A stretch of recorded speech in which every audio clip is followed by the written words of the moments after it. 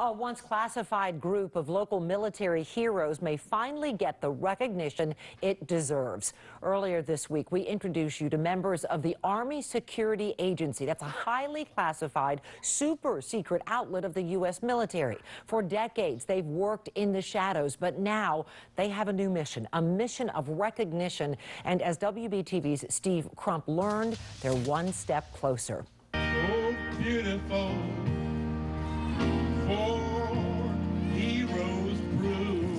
On the day unselfish contributions are front and center, a local congressman provides a big pat on the back for a special group of Vietnam veterans. They had the ultimate security clearance, and as such, they worked quietly behind the scenes. We did the intelligence for the Army. Earlier this week, we shared the stories of Cecil Carver and Dave Sandelin. We kept a lot of people alive.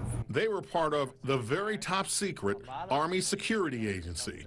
Across Southeast Asia, the unit specialized in private stealth missions, and their fight to have a public memorial at Arlington National Cemetery has gotten the backing of North Carolina Representative Robert Pittenger. Frankly, few people even knew what they did. After our report, the congressman fired off this letter to Army Secretary Eric Fanning. Pittenger said, quote, "I express my full support for this noble project." We've been disbanded since 1976 and trying to raise funds for a memorial, something that happened 40 years ago.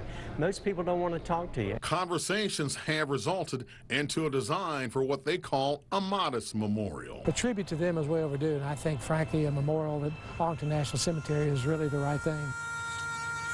Reminders of what they did come from the somber notes oozing from a bugle at this observance in Matthews. The final question you have to ask yourself is, would you do it again? Would you? Yeah. Simple answers connected to the actions of sacrifice and service. Steve Crump, WBTV, on your side.